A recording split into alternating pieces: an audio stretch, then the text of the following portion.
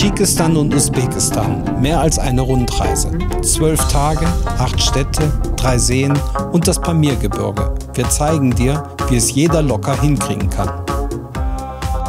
Vom Flughafen Frankfurt über Astana nach Almaty landeten wir endlich nach 12 Stunden in Taschkent, der usbekischen Hauptstadt. Hier wurden wir herzlich von unserer Reisebegleiterin Ferangis in Empfang genommen.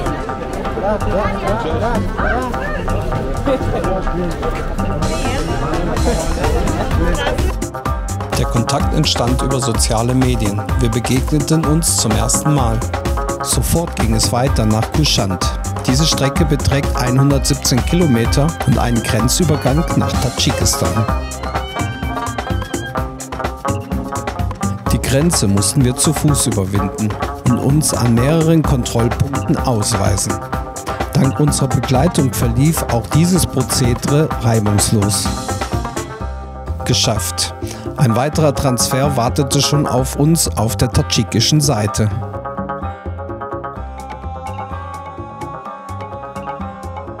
Unterwegs bekamen wir einen ersten Blick auf die Ausläufe des Himalayas, erhielten eine spannende Einführung in die Pflanzenkunde Tadschikistans und entdeckten den faszinierenden Wüstenbaum.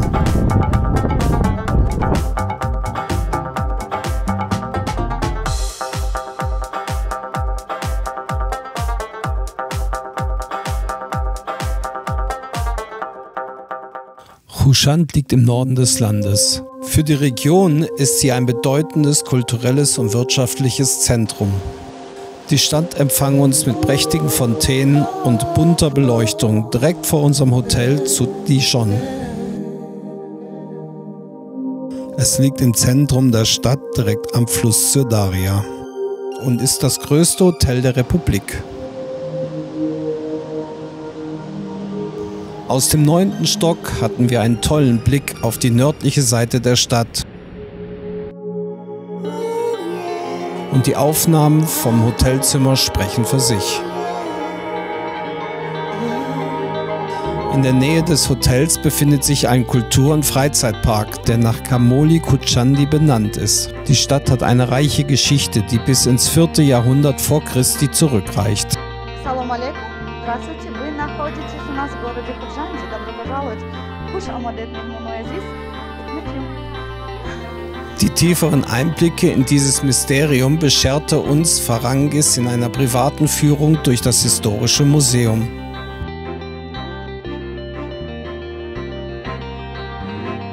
Eine faszinierende Zeitreise von der Steinzeit zu dem persischen Einfluss auf die Kultur und die Sprache der Tadschiken.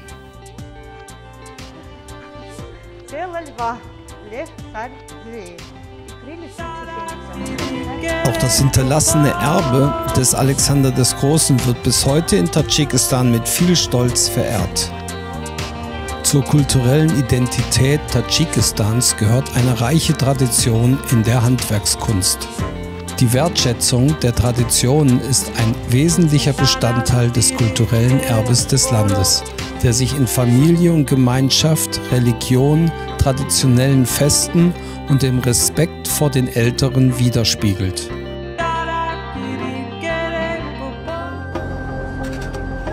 Hier sehen wir ein gutes Beispiel für die Bewahrung der Traditionen. Draußen, nur wenige Schritte vom Museum entfernt, erlebten wir, wie das Tadschikische Fladenbrot direkt auf der Straße gebacken wird, unverändert seit vielen Generationen.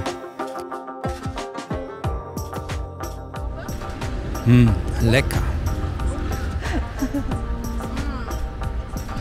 Unsere Begleiterin Ferangis, die einen guten Kontakt zu der Museumsleitung hat, organisierte für uns ein weiteres Highlight: einen Zugang zur noch im Bau befindlichen Erweiterungsanlage des Museums. Hier entstehen ein Palast, eine riesige Außenanlage und eine kleine Stadt aus authentischen, traditionellen Werkstätten.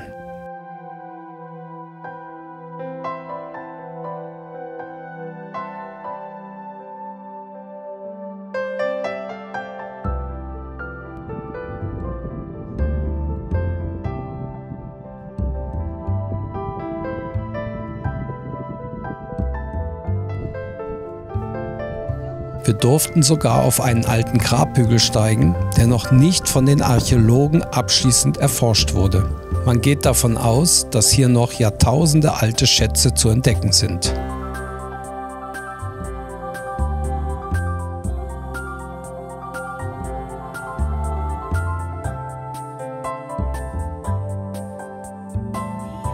Die Anlage soll im September 2023 für die Öffentlichkeit freigegeben werden.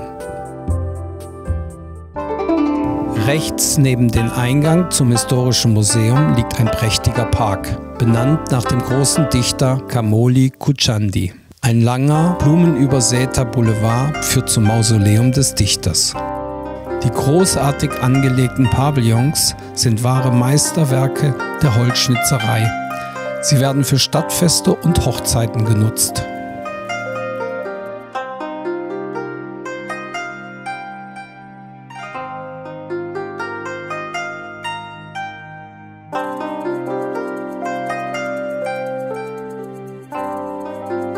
Viele majestätische Bäume schenken nicht nur reichlich Schatten, sie werden oft als romantische Plätze für Liebespaare genutzt. Dieses Hausmuseum ist dem berühmten sophistischen Dichter und Mystiker Kamoli Chudshand gewidmet. Er wurde 1321 in Chudshand geboren, verbrachte aber viele Jahre im Persischen Reich, wo er 1400 starb.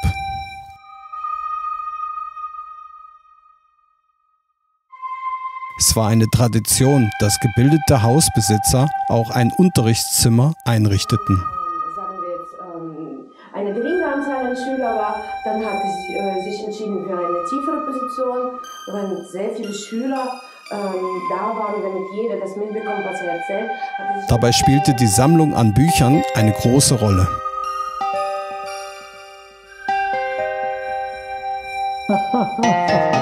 In der Vorratskammer wurden Getreide, getrocknete Würste, Fleisch und Trockenfrüchte in großen Ton- und Holzkrügen aufbewahrt. In Zentralasien gilt die Decke als Hauptbestandteil der Architektur. Sie wird sehr aufwendig mit Ornamenten bemalt. Auch die Wände, Nischen und die Kamine sind zusätzlich mit Stuck aufgewertet. Für reichlich Schatten nahe dem Pavillon wurden schwarze Weiden gepflanzt. Auch Aprikosen, Pfirsiche, Mandeln und verschiedene Arten von Rebsorten sind in dem Garten zu finden.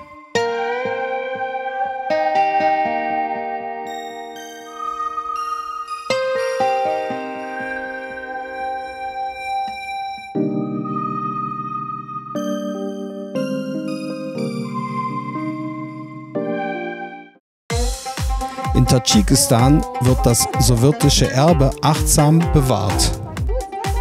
Hier an dem Lenin Denkmal wurde Daria nostalgisch und grüßte die ehemalige Jugendorganisation Pioniere.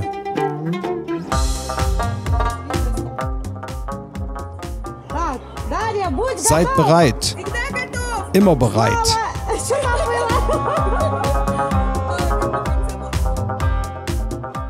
Dieses Abendessen fand im Office der Tourismusentwicklungsgesellschaft Chudshand statt. In Russland gibt es... Давайте сначала выпьем, чтобы уже не забывать включать камеру. Ничего бывает. Сейчас я вам переведу шутку. Замечательное Пиво. Es gibt ja die Tradition, dass man in Russland mit Brot und Salz jemand gesagt willkommen heißt. Und wir haben, er meint, wir haben die Tradition umgeändert. Deutsche Treffen heißen wir willkommen mit Bier. Das ist gut. Und хорошая традиция, да. Der Gründer der Organisation, Jamschew Supow, zeigte sich als sehr guter Gastgeber und erzählte uns von seinem Projekt. Er entwickelt nachhaltige touristische Dienstleistungen in der Region Sugdiyon, die lokale Kultur und authentische Lebensart der Bewohner näher bringen. Darunter Führungen, Kochabende, Transportdienste, Gästehäuser und Seminare für den Umweltschutz. Die Organisation hat auch einen Ökotourismus-Verhaltenskodex mit Empfehlungen für Touristen herausgebracht. Das traditionelle Handwerk wird durch das Konzept verstärkt gefördert und bewahrt so das kulturelle Erbe der Region.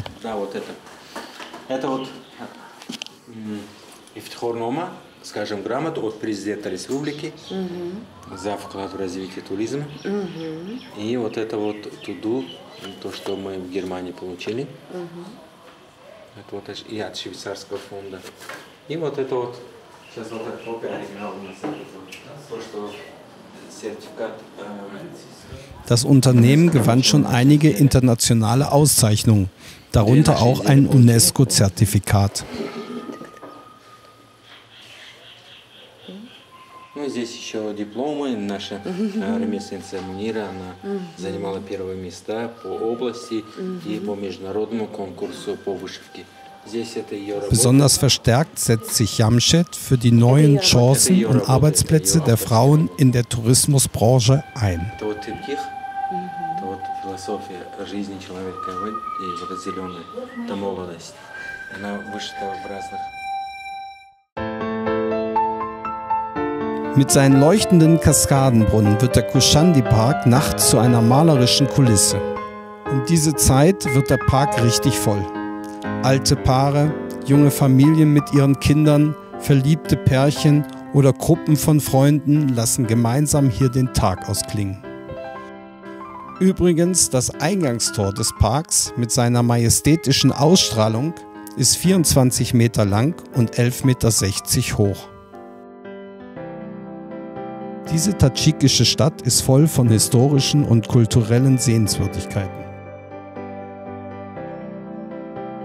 Die kapitolinische Wölfin ist ein Denkmal in Chudshand, ähnlich der berühmten Wölfin aus der römischen Geschichte, die die zwei Zwillingsbrüder Romulus und Remus säugte. Chudshand widerspiegelt sehr bildhaft die reiche Geschichte Tadschikistans. Von der Antike über die islamische Eroberung, dem persischen Einfluss bis zur russischen Herrschaft und der sowjetischen Ära. Am nächsten Tag sind wir schon um 6 Uhr morgens am Registan, so nennt man in Zentralasien den Hauptplatz. Das Leben pulsiert hier rund um die Uhr. Die Bauern sind noch in der Nacht gekommen, um ihre Erzeugnisse zu verkaufen. Rechts sieht man den Bazar und links die Maslik-Hadin-Moschee. Die Maslik-Hadin-Moschee wurde 1513 erbaut und ist nach dem Dichter und Heiler Muslihiddin Kushandi benannt, der im 12. Jahrhundert die Stadt regierte.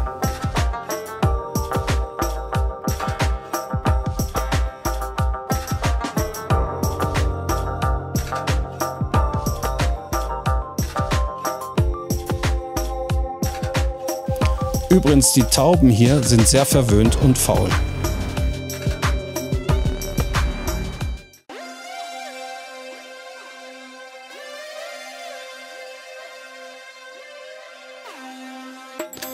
Der Panchshambe-Bazar in Chudshand ist riesig und laut. Panchshambe bedeutet Donnerstag. Er ist zweistöckig und hat ein überdimensionales, traditionell verziertes Eingangstor.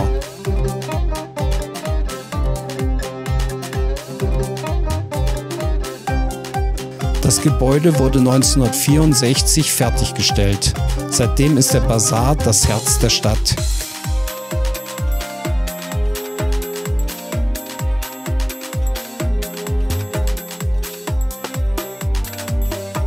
Hier findet man alles, von Lebensmitteln bis zur Bekleidung.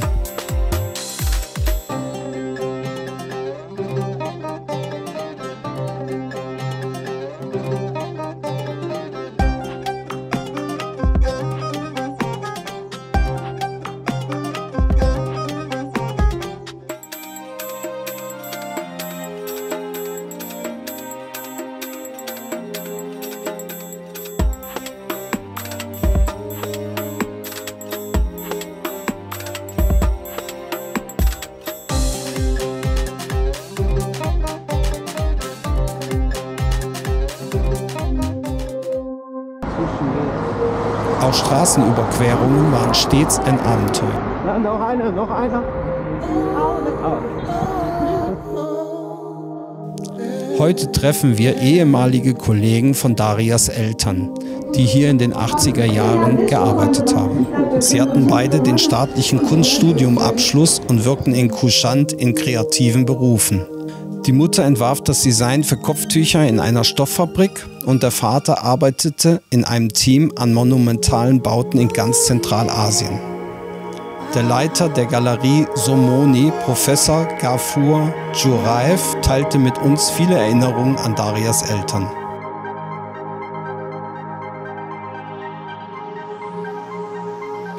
Die aktuelle Ausstellung zeigt Werke der Kunststudium-Absolventen des Jahres 2023.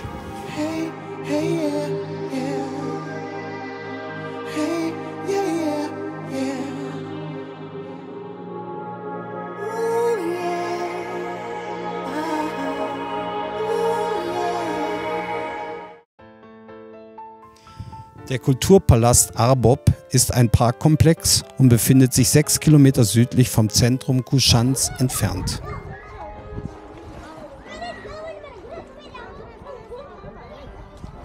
Beim Anblick der spielenden Kinder fühlte sich Daria in ihre Vergangenheit zurückgesetzt. So habe ich meinen ganzen Sommer verbracht. Nur mit Unterhöschen, so lange im Wasser und dann auf warme, was? Ja?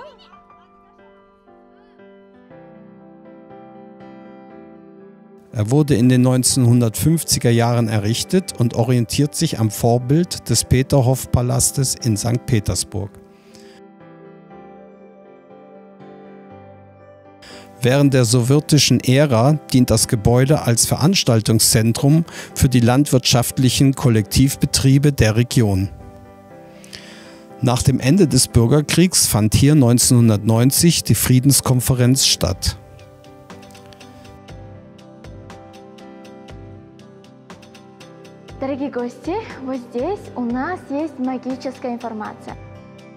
Das Hauptgebäude besteht aus 3 Flügeln.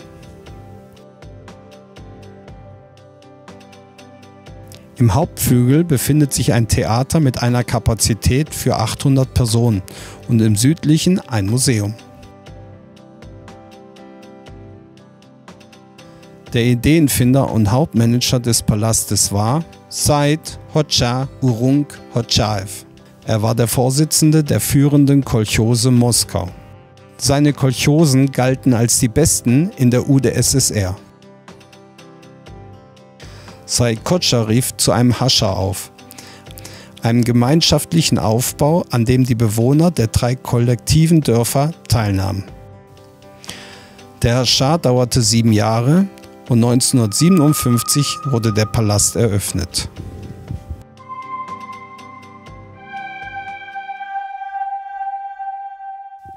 Hier haben wir auch eine Möglichkeit bekommen, die traditionelle Herstellung der Ikat-Stoffe zu erleben.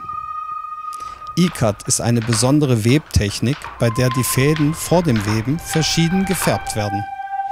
Durch diese Technik entsteht ein einzigartiges und buntes Stoffdesign.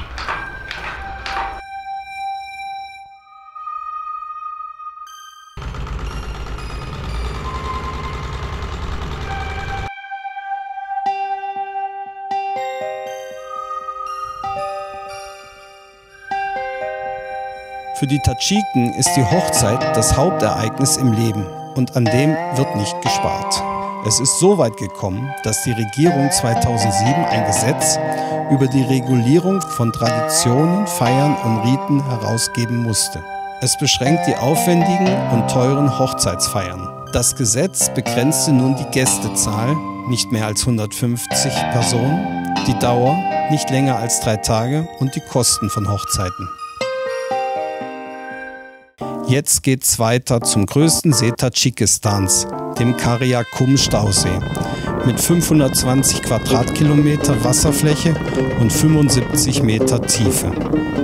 Er liegt am Fluss Sydaria und wurde 1978 durch den Bau des Nurek-Damms erschaffen.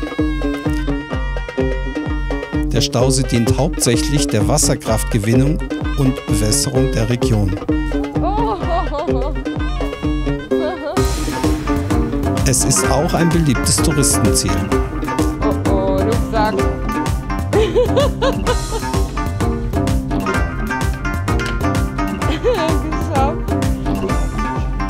Die Landschaft ist malerisch und es gibt verschiedene Wasserattraktionen.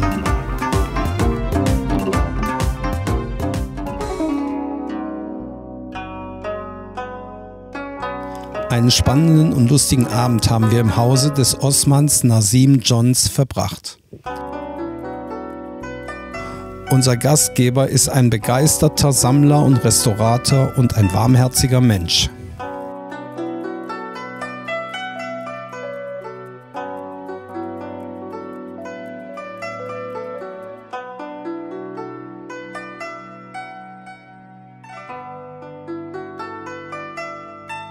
In seinem Haus richtete er ein Museum mit tausenden Artikeln, die Zeuge einer sehr langen tadschikischen Geschichte und bunten Kultur sind.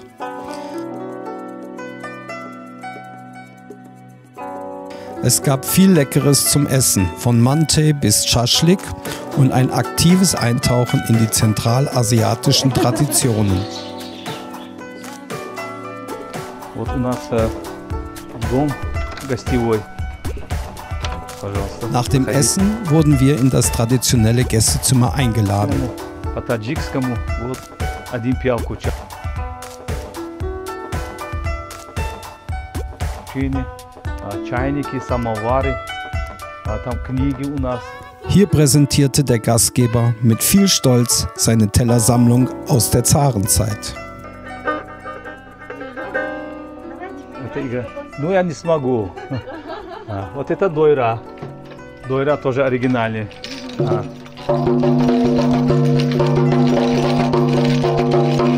Und erzählte von den alten Traditionen und Bräuchen. Да, как Аладдина. Да.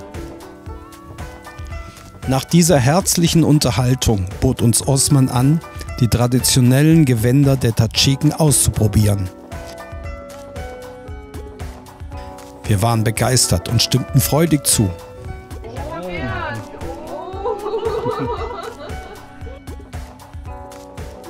Вот сюда садитесь. Это курок, говорят, ручная работа. Daria bekam ein handgemachtes, farbenfrohes Kleid, genannt Kurok.